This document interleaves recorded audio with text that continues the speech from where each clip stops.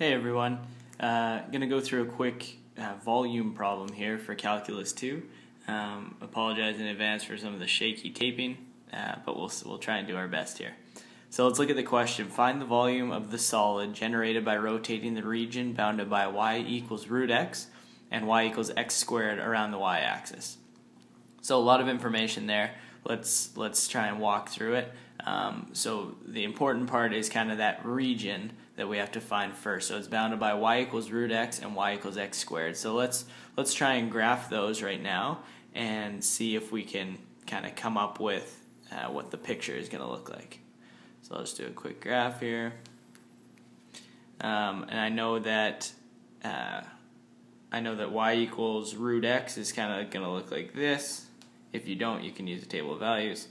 And I know that y equals x squared kind of looks like this, right? It goes up very quickly. And this point where they're going to meet, if you can't figure that out right now, you can kind of use some algebra, but the point is 1, 1. Right, so here's kind of the region that they're talking about, this shaded area here.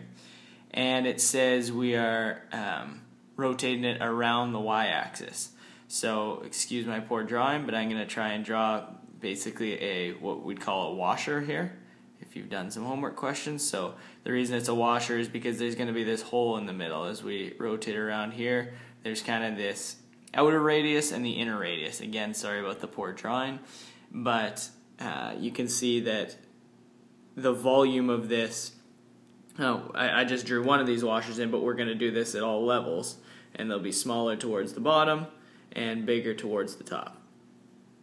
And then ultimately you're going to end with kind of this volume, this kind of cone or bowl shaped figure that's going to have some sort of volume to it. So we need to figure out what that volume is. So we know, hopefully you've done some of these problems, that volume, we'll say it equals the integral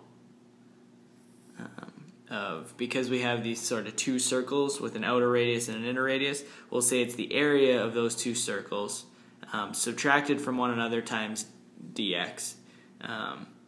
So area of a circle is pi r squared, so pi I'll call our outer radius squared minus pi r inner radius squared. And then normally this would be dx, but in this case we're rotating around the y-axis or a vertical line, so we actually want to do dy. Now that's really important to remember. If we're rotating around a vertical axis, we'll call it dy. Rotating around a horizontal axis like the x-axis, we'll call it dx. And so now we need to get these, because we have dy here, we need to set up our integral from the lowest y value to the highest y value. In this case, it's going from, you look at the 2 points of intersection, so 0, 0 is one, and 1, 1 is the other. So I'm going to say this is the integral from 0 to 1. Okay, so that's where we are right now. Now we need the radius in terms of y as well. So right now we've been given y equals root x and y equals x squared. We need those functions in terms of x equals g of y. Right now we have them in y equals f of x. We need them in terms of y so that we can substitute those in for the radius. Because if we look at the picture one last time, the outer radius is always sort of the x value. So the distance from the y-axis to the outer curve is x. The distance from the y-axis to the inner radius is also x, but they're on different curves, right? So we've called this curve y equals root x, and this curve y equals x squared. Now all we have to do is solve for x on its own so that we'll have a function of y, and that'll be the radius. So let's just quickly do that. Y equals root x. That's the same as x equals y squared. I've just squared both sides there. And y equals x squared is the same as x equals root y. Fair enough. So now we can use these two here as our, if we look back at the picture, we know that y equals x squared was the outer radius here. So x equals root y will be the outer radius. X equals y squared will be the inner radius, and we can go ahead and solve our integral. So we have the volume equals, we had from 0 to 1 of pi, I can pull the pi out to the front. So we have pi of the integral of 0 to 1. We want outer radius squared minus inner radius squared. We said that outer radius is root y, so root y squared minus y squared squared dy.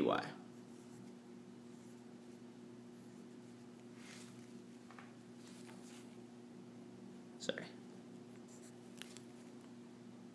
Okay. Okay, so now we can go ahead and simplify before we solve the integral. So it's pi integral from 0 to 1 of root y squared is just y minus y squared squared is y to the 4 dy. Now it's a simple integral. Don't forget your pi out front. We'll say it's y squared over 2. That's how you integral the integration of y minus y5 over 5, and that's evaluated from 0 to 1. This is pretty simple. We have pi into 1 over 2 minus 1 over 5, and that equals 3 pi over 10. So that's the volume of that solid that we drew there.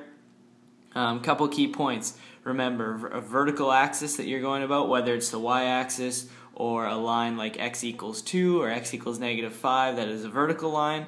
We want to get our functions x in terms of y so that we can use a function of y as each of our radius. And then just got to remember that when we're dealing with washers, it's the outer radius squared minus the inner radius squared all times pi.